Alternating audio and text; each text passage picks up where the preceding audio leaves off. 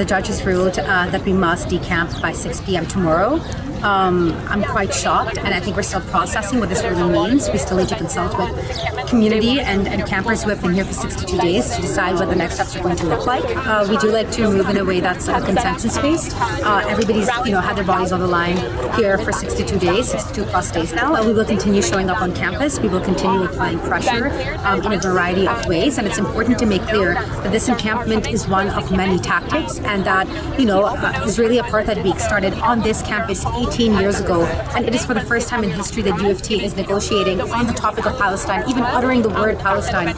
And so we have been able to achieve historic, development and movement on this item, and we will continue applying pressure and doing everything we can within our capacity to have the 3 demands met. I am appalled that we have even gotten to a point that UofT went to the courts and is calling the police on their own students, police that we know are violent, that have been violent, to come clear this encampment. It is truly appalling that they would rather spend $1 million on a lawyer and weaponize the courts than simply do the right thing and divest from weapons manufacturing companies complicit in Israeli apartheid.